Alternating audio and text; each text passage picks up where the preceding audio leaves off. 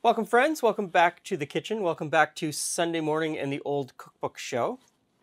Today we're going to do a recipe out of this cookbook, and this copy was printed in 1855, but the book was originally published in 1850. And it is called Mrs. Bliss Practical Cook Book. Soups, fish, meats, vegetables, and I'm sure there's other things down the spine, but the rest of the spine is missing. And this book has been places, you can tell. There are written notes inside in 2 or 3 different handwritings, some in pencil, and some of it's written in fountain pen, which is really cool. And we're going to do a recipe called lemon pie. And it starts out with melted butter and sugar, and we mix these together. Now, at the beginning of this chapter on pastes and pies, it's called General Observations, but there are 4 pages of observations. And it essentially says that if these recipes don't work out, it's your own inexpertise, that you just haven't learned enough about making pies, and that it takes a lot to learn how to bake a pie, and that, you will spoil the best materials, and nothing good will come of it if you don't know what you're doing. And that may come back to haunt me later in the recipe. So I started this operation with a wooden spoon. I think I'm going to switch out to a whisk. Yeah, that's much better. That's going to get us where we need to be. Yeah, it says to beat this to a cream, and that just was not going to happen with a wooden spoon. And when I see beat, I usually think wooden spoon. But whisk, a whisk is what's going to get us there in this instance. Now, next in are 6 egg whites and 8 egg yolks. So, right in. And the last egg yolk, and we'll just whisk that up too.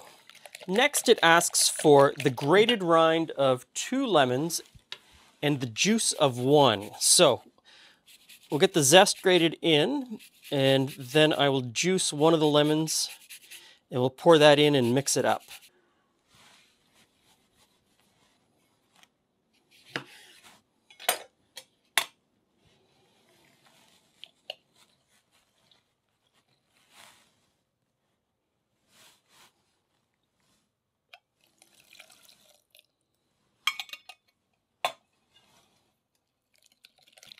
And the filling is done at this point, so I'm going to set that aside. We have reached the first major crossroads in this recipe where I'm kind of confused and not really sure of exactly what to do. The recipe states, pour it into a deep dish lined with paste number 8. So I've got some paste number 8. It is basically just a butter pie crust, butter, flour, sugar. Very simple. Now it says to put it into a deep dish lined with this pastry. So in 2020, these would be deep dish pie plates, between 9.5 and 10 inches across, maybe 1.5 inches to 2 inches deep, and they take about 1 liter of filling to fill them up. We don't have 1 liter. We've got 700 milliliters, so a little bit less. Other pie recipes in this book say to put it into a soup plate lined with pastry. And so this is a soup plate. As you can see, it is a very wide, shallow bowl, not that much different from what eventually becomes a pie plate. There are other recipes in here that tell me to use a pie plate. And in 1850, a pie plate was very shallow, a little bit wider. Most of them were made out of tinned copper, and I'll throw up a picture. I don't own one. I could buy one, but I looked into it, and they're like $400. And I don't have $400 for something that I was only going to use once. So I don't know which to do. I know that these are about 1 liter of filling, and this regular 9-inch shallow pie plate is 600 milliliters, and I've got 700 milliliters of filling. So I think I'm going to put the pie pastry into this one, and we'll see what happens. So rolling pie pastry is pretty simple. A little bit of flour out on your bench. Put the pie pastry into the flour. I usually turn it over, so I make sure I've got a little bit of flour on both sides. And then just start rolling it out. And somewhere between a 90-degree and 180-degree turn after every roll will help you get it round-ish. And don't be afraid to turn it over and move it around on the bench, just to make sure that it doesn't stick. Okay, I think we are there. So in comes the pie plate, and in goes the crust. Push it down, and I fold it under so that I can get a nice rim at the top.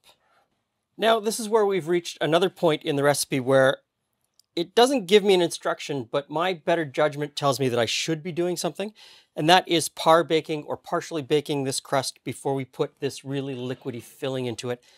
And par baking the crust, so you'd put pie weights in it, you put it in the oven for about 15 minutes, sort of partially bake it.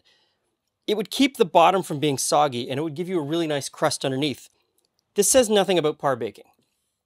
And even in the 4 pages at the beginning, it says nothing about par baking, and it just talks about when you have a liquid filling like this one, don't put it into the pie shell until you're ready to stick it right into the oven.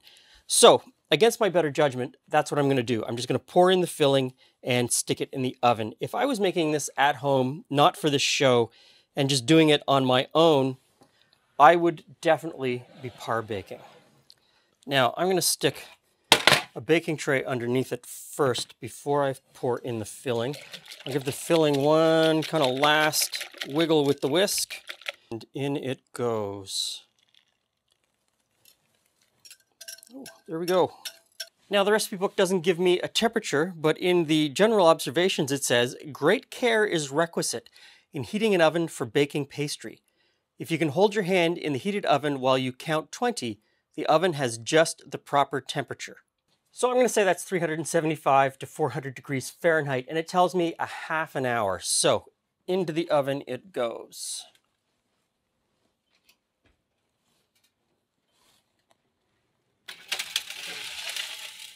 And you'll notice I've got my pizza stone in here.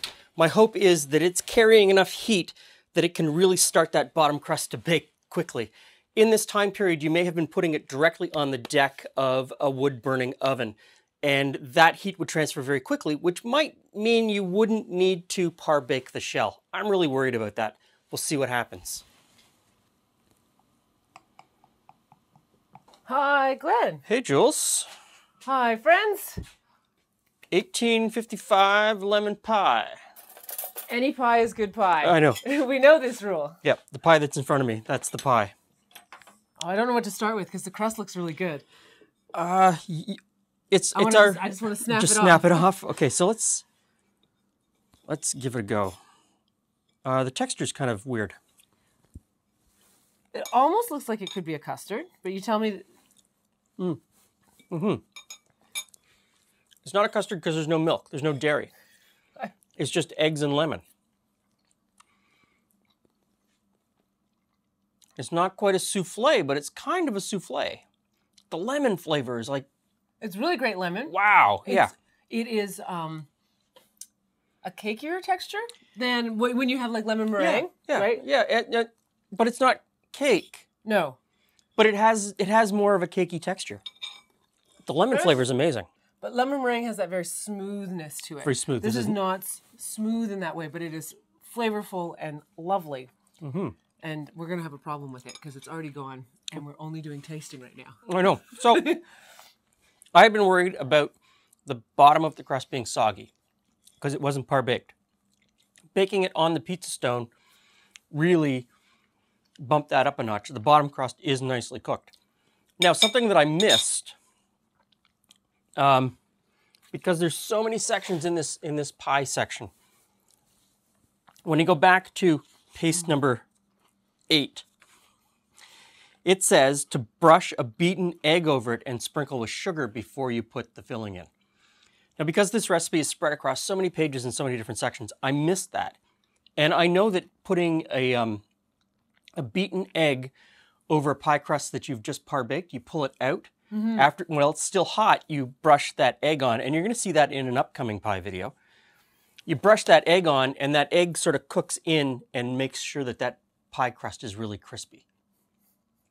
You're going to see that in our Thanksgiving pie, which Canadian Thanksgiving is this week. This week. Yeah, it's soon. And so I do that there, and that is a technique that sort of fell out of favor, and not many people know about it, but I think it should be brought back. So there it is from 1855. It's not new. So when someone says, I invented this, they did not. They did not. It's everything has been done. It's just been forgotten at some point, probably. And then rediscovered, because people rediscover stuff. That pie's a winner. I agree. 1855 lemon pie. Give it a try. Thanks for stopping by. See you again soon.